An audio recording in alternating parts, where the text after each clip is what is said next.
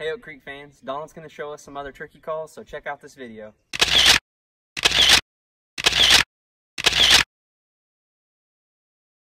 Okay guys, after doing our show with Jim and everything the other day, we had a lot of questions about different calls, so we kind of didn't go into it as much as we should have, I guess. But so we thought we'd come back and try to answer a few questions. And had the question of how do you purr with a mouth call? There's a lot of guys in the calling contest and stuff that they use their lips. I use my uvula, whatever it is. My little dingy thingy hanging in the back of my neck. So I know everybody knows what that is. But it's tough because that seems like I know my boys and everybody that asks me, that seems like that's a lot of times the hardest thing. I don't know how to tell you how to do that. Other than it's like gargling.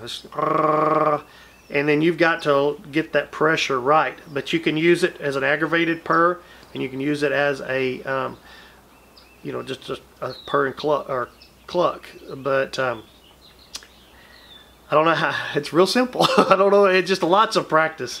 Guys, these mouth calls, I mean, I used to take a 5-hour trip back and forth to Dallas, Texas every weekend at doing calling contest. I would call for 5, 6, 7, 8 hours going into it. So it's a lot, there's a lot of practice, and it's real easy after that. So, but to purr on a mouth call using your uvula, it's real simple, just blowing real easy.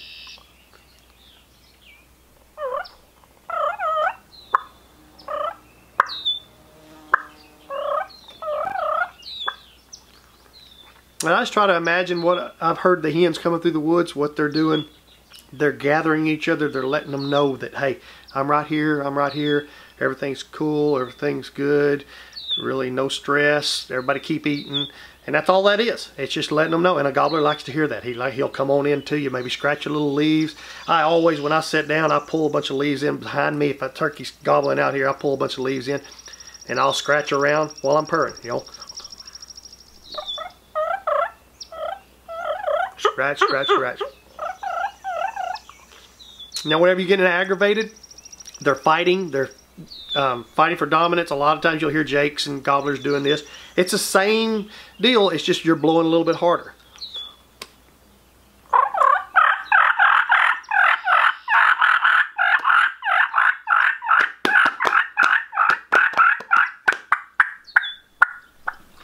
So, I don't know how to tell you how to do that. It's just practice. I wish I had a good answer for you there. The other thing is we didn't go over is the lost call. They're asking how to do a lost call.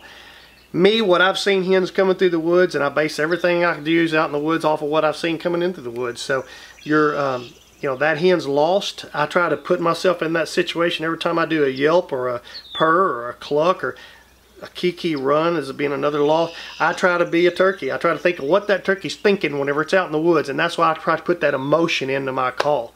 But a lost call is a lot of calling. I mean, every time I've seen a hen coming through the woods, I mean, they call, and they call loud, and they call long, and it's really, they're desperate. So I'm desperate. Hey, where are you? Where are you? I need somebody to be around. I want to find out where you are.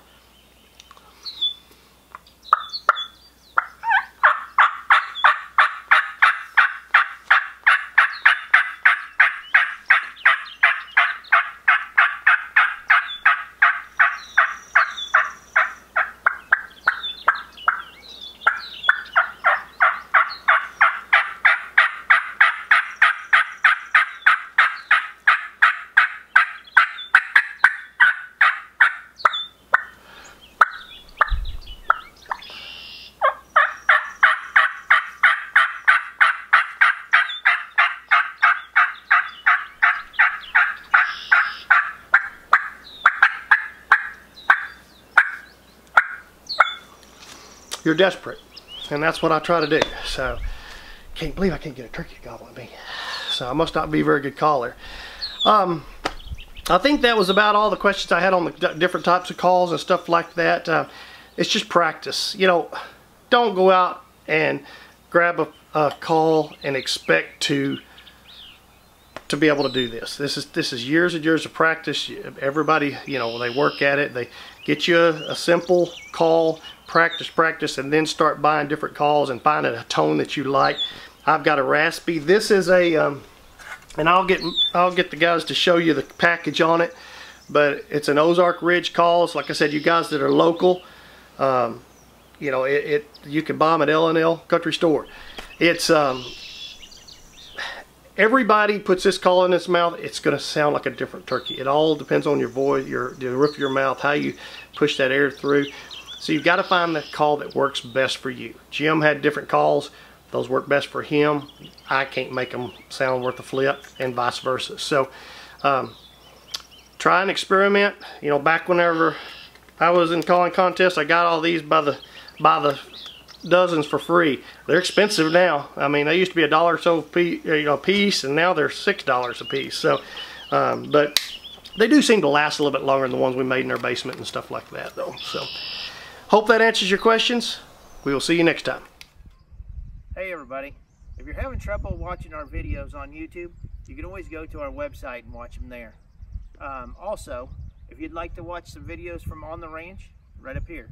If you'd like to watch some of our favorite videos, check these out right over here. Also, if you haven't subscribed yet, click this button right down here.